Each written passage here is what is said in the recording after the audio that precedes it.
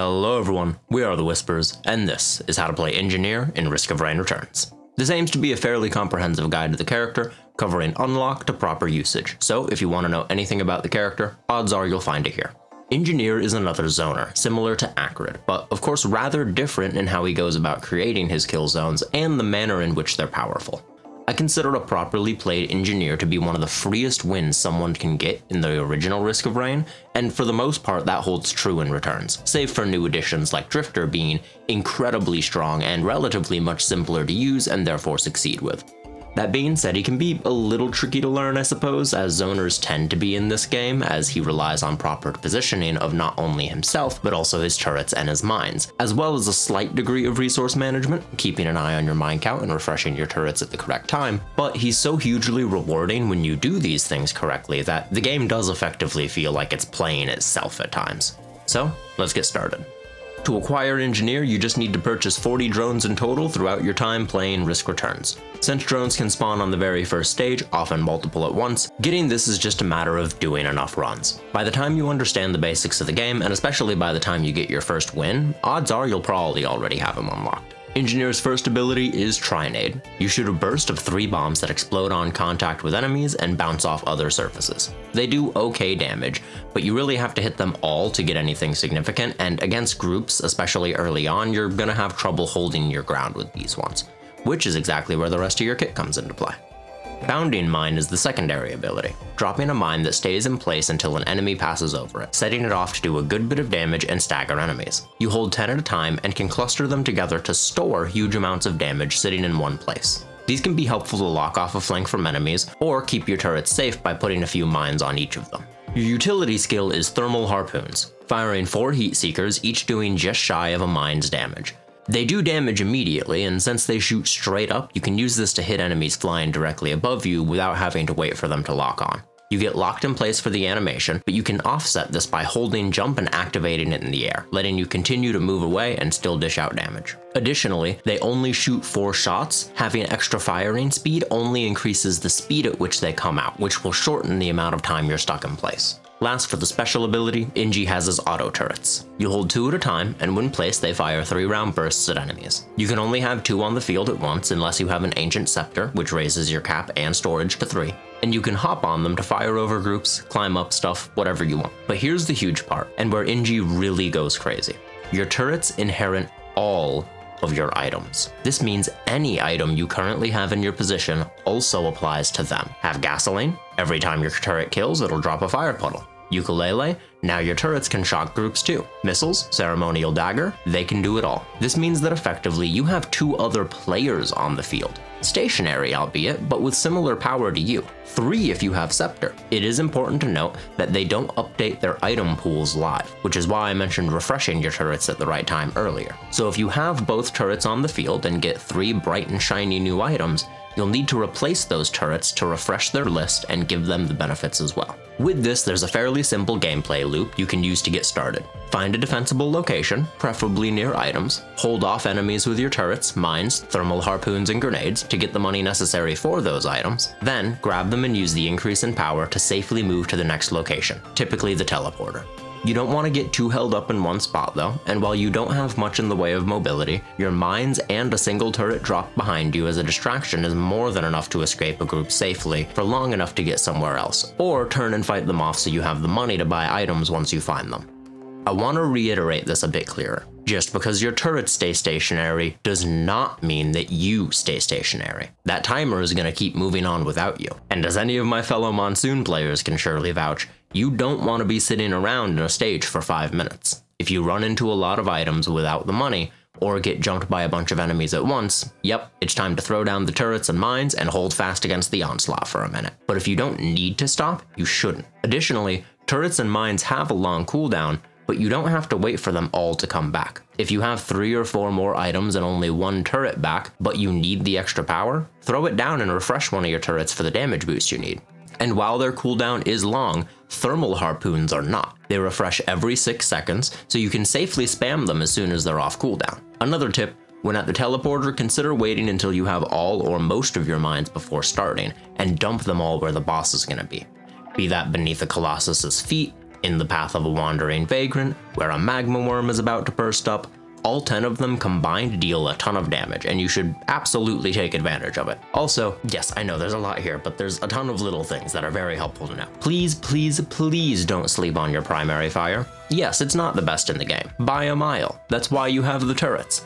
But it also isn't useless, and if you aren't attacking alongside your turrets, you're missing out on so much damage that could save you when it counts. Regularly utilizing heat seekers with your bombs allows you to hold your own much safer as well, so you can save your turrets until you need them. Lastly, while yes, they do have a long cooldown, don't be afraid to sacrifice a turret to get to safety like I mentioned before. It can respawn. You, not so much. So better it dies than you. And lastly, I personally consider it to be worth waiting the extra 30 seconds or so to make sure I have both turrets up before starting the teleporter event, but that's very much personal preference. Whew, that was a lot. Probably gonna need to get more B-roll for that runtime. Let's see if we can't move through the ults a bit faster, huh? Your first ult swaps Trinade for Mortar Barrage. This replaces your burst of bombs with a continuous arc of mortars.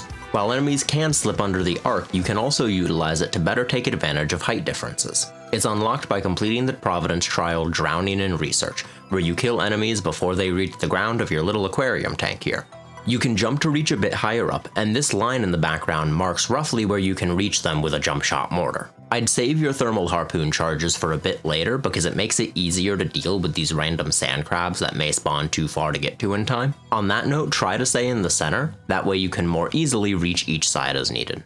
Your second ult replaces your bounding mines with shockwave mines. Instead of 10, you get only 3, but they launch enemies away, and if you space them properly, can chain said bounces to really push an enemy back. Additionally, each one can trigger 3 times. These are great for keeping enemies away from your turrets, but have less damage. More zoning by positional control as opposed to zoning by damage. They're unlocked by completing the Providence trial from all angles, which can be a bit of a doozy. I suggest holding this bottom right corner, spacing your turrets like this, and setting up your mines to chain bounce enemies that spawn in the room with you out with the rest of them. The brambles are personally my biggest annoyance, and I recommend taking the ukulele first. From there, it's easier to mix things up, but I go gasoline, egg, then missiles. The gas is probably the easiest to swap out, either more missiles or egg sooner, up to you really. Last, your special replaces your standard auto turrets with the V.O.2 prototype laser turret. It also inherits your items, but instead of sitting and firing normally, it spends 8 seconds to charge before firing a huge laser, dealing tons of damage at the cost of its own health. Enemies can target and damage it just like normal turrets, and if it has less health as a result, that of course means it will fire less, because it has less health to sacrifice before it dies. This can be much harder to use as you'll need to defend the turret instead of it defending you, but getting it off fully is basically a guaranteed kill on whatever poor soul is firing at. It also has a ton of interesting item interactions we'll talk about later, but for now you can unlock it by acquiring a beam drone. This is done by finding and combining 3 laser drones, just the same as Handy does for the golden drone. Find 3 throughout a run and toss them into a combiner. The ult set is interesting. Nothing is a straight upgrade except maybe mortars, but I think that's more a matter of personal preference. Bounding mines give up damage for area control, while laser turret gives up consistent zone control via consistent additional attackers in return for one of the strongest attacks in the game. Personally, I run standard turret and the mines, but with mortars, and occasionally I swap to bounding mines or back to normal bombs, but all the options are good, and the primary and secondary ults really are more a matter of what feels comfortable to you, the player. Hey, we did get through that a little bit faster. Nice. Now then, time for the item wish list. Laser turret will be getting its own mentions at the end, but for now we'll go through as normal. For white, Soldier's Syringe. My god, Soldier's Syringe. Or Mocha, I guess, but just fire rate. Fire rate. Listen, I don't normally make a big deal about Syringe or mention it a whole ton because, yes, obviously it's good. Even if you're brand new to Risk of Rain, you understand that more bullets means more damage, which means more dead bodies to litter the ground around you. But just a couple of these suddenly make your bombs or mortars into a real threat in and of themselves, which can really free you up to take bigger fights when your turrets and mines are down. And that's without even mentioning the fact that, again, every item really counts 3 times over because both of your turrets can use them. So more bombs, more bullets, and more procs of literally everything else you pick up. Speaking of items to proc, the Toxin is great because the enemies will be debuffed as they pass or attack your turrets to get to you. Sticky bombs and other on-hits like Taser, Mortar, and Knife are wonderful. And while on-hits go hard, let's not forget that on-kills like Gasoline will make your damage zones more effective, and things like Monster Tooth, Sprouting Egg, Medkit, and Fire Shield can all help your turrets stay in the fight alongside you. Man, I try to avoid listing off basically every item, but just turrets, they make everything so much better. In green, I really love Charge Field Generator and anything else that hurts enemies that get too close in any rarity, think Barbed Wire or Tesla, because they do great at keeping your turrets safe while also doing damage.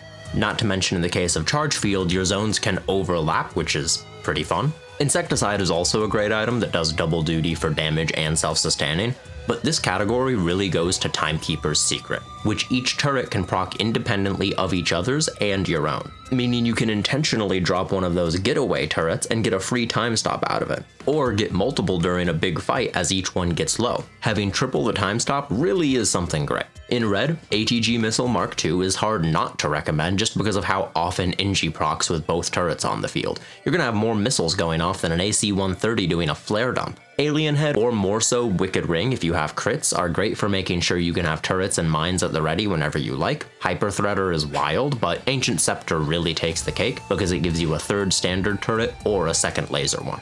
Crazy stuff. For equipment, Gigantic Amethyst is really handy if you find yourself caught out without turrets, but Inji tends to play slow relative to other survivors, and I think Captain's Brooch does a great job of feeding you extra items to help you keep up with the danger curve. For boss items, the on-hits are the best for obvious reasons, but Scorching Shell is nice for your turrets as well. Now then, those laser turrets. This isn't everything, but remember, it also inherits all items, so get creative on what stuff you pair with it.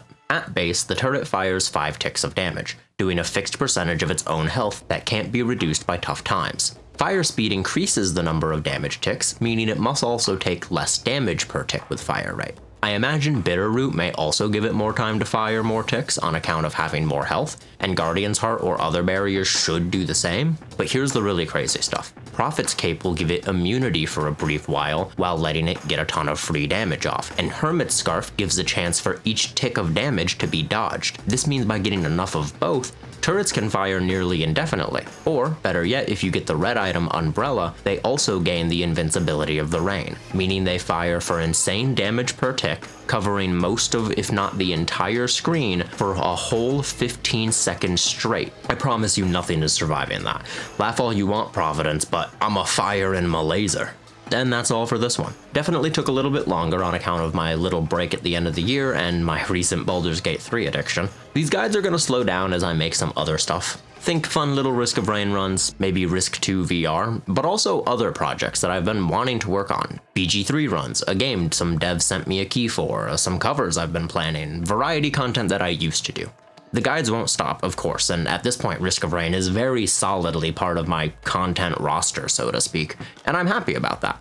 And I hope you'll all be just as happy to see the other stuff I put out. Anyways, I hope to see you all again very soon.